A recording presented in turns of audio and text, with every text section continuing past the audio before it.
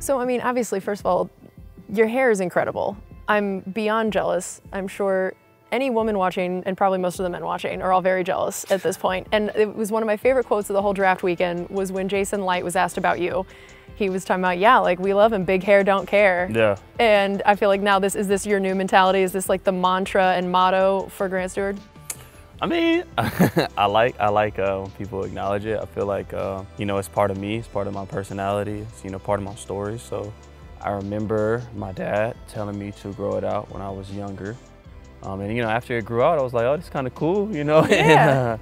And, really, you know, when you could see it out the back of my helmet and stuff, I started realizing that like my sophomore year in high school, and I was like, oh yeah, this is the move. This is the look. Yeah. This is the move, yeah. Well, and you mentioned that your family was a big part of why you decided to grow it out, and I know family is really important to you. So tell me a little bit about your family and your childhood and background.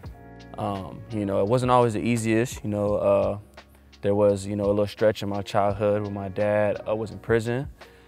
There was pretty much my whole childhood. My mom was on drugs. My mom is, you know, still struggling, battling addiction. You know, there was definitely a lot of times growing up where I was forced to provide, to figure stuff out, to adapt. Especially, I grew up with two younger siblings in my home. The other two have different parents.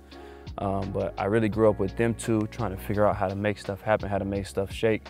And, you know, that I think definitely helped me as an adult, being able to face adversity and be able to adapt very quickly or find a solution every single day. That I'm grateful for that portion of my life that it happened, because, you know, even though it was tough and it created some rocky relationships and stuff like that, it, you know, it helped build character, and it just made the bond between me and my siblings that much stronger.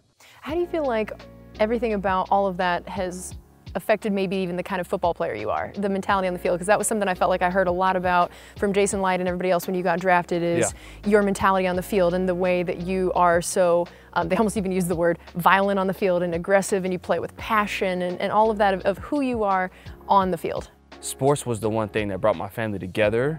Like, no matter what was going on, no matter who was where, like, even if a parent was in jail or something, like my uncle or somebody would show up, or like my parents would figure out how to provide for me from a football standpoint. And so for me, that's where I found worth.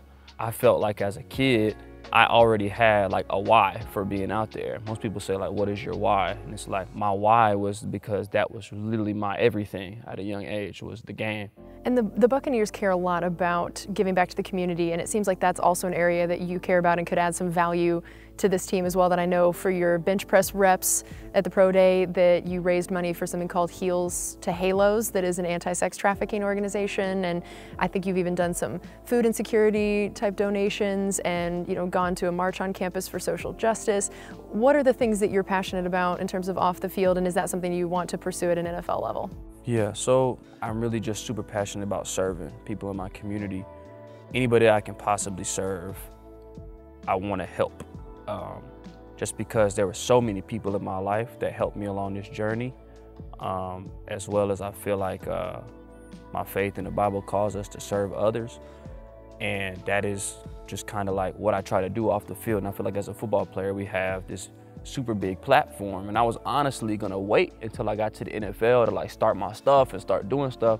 I met this guy named Anthony, like I told you earlier, who does professional rodeo riding, and he told me, like, you know, it's not about your platform, it's about your heart. You know, you have a platform anywhere. So I realized that, and I was like, okay, well, started trying to, you know, help in the community and stuff like that, and put little things together.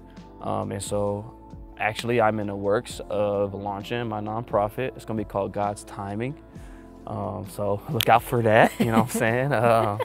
And, you know, being Mr. Irrelevant, you know, I went from thinking I was gonna be 4th, 5th round to, oh, now I gotta get this surgery. I can't run at my pro day. So now I might be undrafted, and I had these specific teams that I thought was gonna draft me. I talked to them, I never spoke to the Buccaneers. So it really just showed me it's on God's time and not mine. It's about what He wills for me, and He put me literally in the best place I could be at.